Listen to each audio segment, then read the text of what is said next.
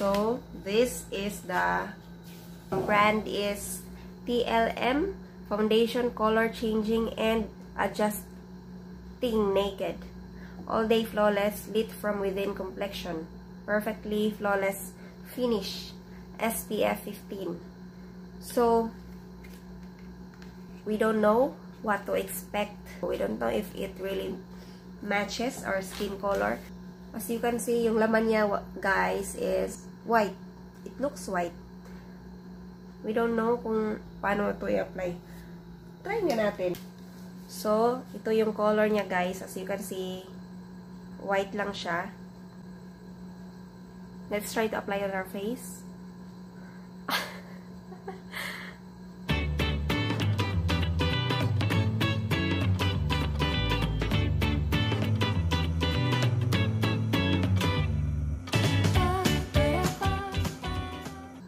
Gamit ba ng sponge? I don't know if you're going to drag it or you just dab it.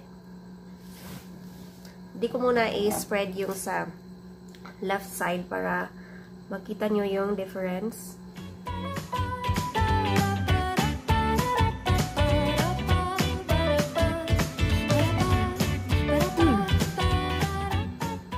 So far, I like the finish. Diba? Kasi parang match lang yung color ng face ko and ng neck and shoulder ko. So far, I like it. Naturally, I have a lot of freckles and nung in-apply ko siya, parang second skin lang siya. Yung sa kabila, ito yung, yung natural skin color ko.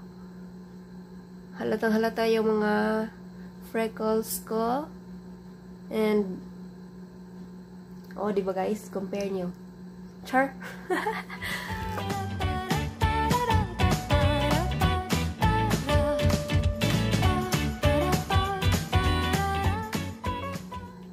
Alam mo yung mga Korean na parang, diba, trip nila yung mga dewy-dewy look something?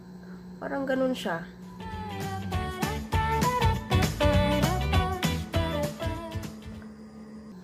Lakas maka-Koreana effect. Uso kasi sa mga Korean guys, yung yung nag-a-apply sila ng foundation na parang second skin lang yung foundation but then parang dewy look or something. So, ito na yung effect ng guys, ng foundation in order ko online. So far, I like it. Try nyo. Baka magustuhan nyo rin. And, gagawa ako ng another video about this foundation because my best friend, she has more, mas morena siya sa akin. Mas morena yung best friend ko. Try kong sabay namin i-apply yung foundation and tingnan natin kung it delivers ba talaga. But so far, for me, ito yung kinalabasan and I like it. So, try nyo rin guys kung makaangay mo if you like it. Actually, its retail price is at 999 pesos. It states there sa page nila that it's free delivery.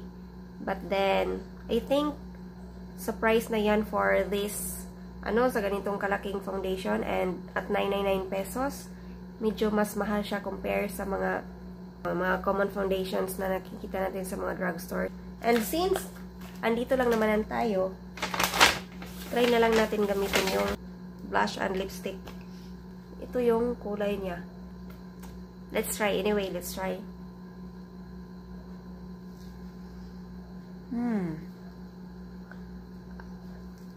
So far, I like kung ganito lang yung color. Try na lang natin. Kasi, char!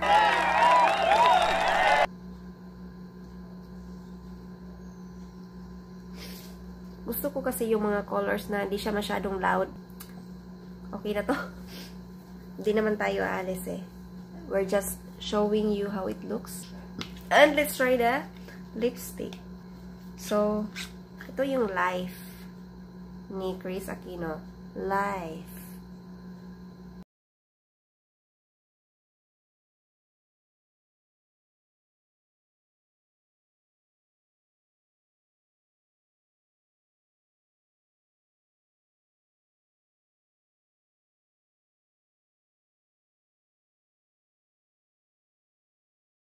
Charot!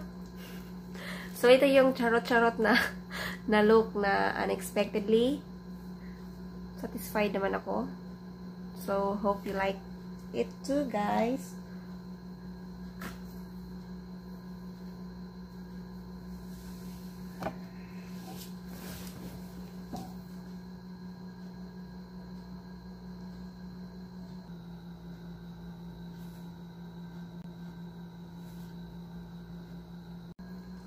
So far, ito siya, guys.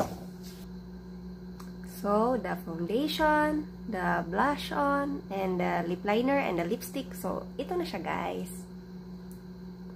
Parang pang daily look lang din siya. So, I think we can sport it every day na ganitong look. So, ito na lang muna gagamitin natin, guys.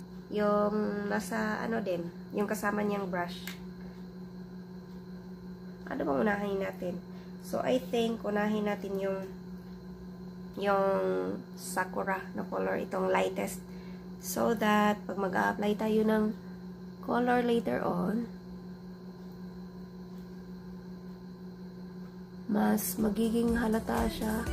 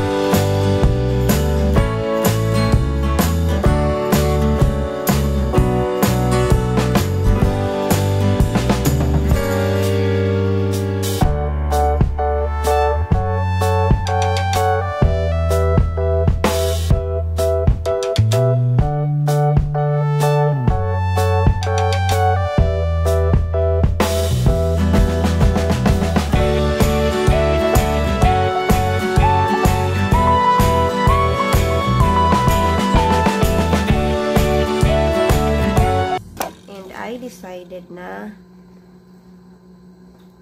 I keep building the colors.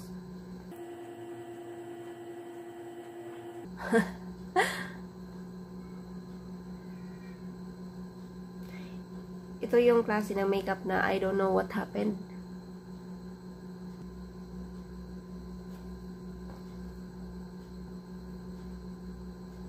And right now I am using my fingers because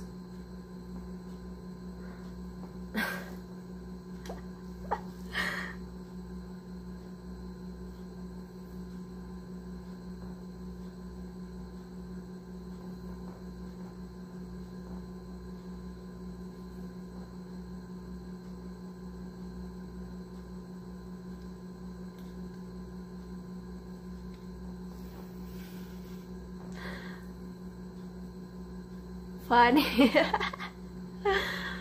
Parang yung makeup natin nagiging joke. And yun guys, epic fail tayo sa paglalagay ng eyeshadow. So I think we need more practice. So yun lang guys, i-erase na lang natin itong sa mata kasi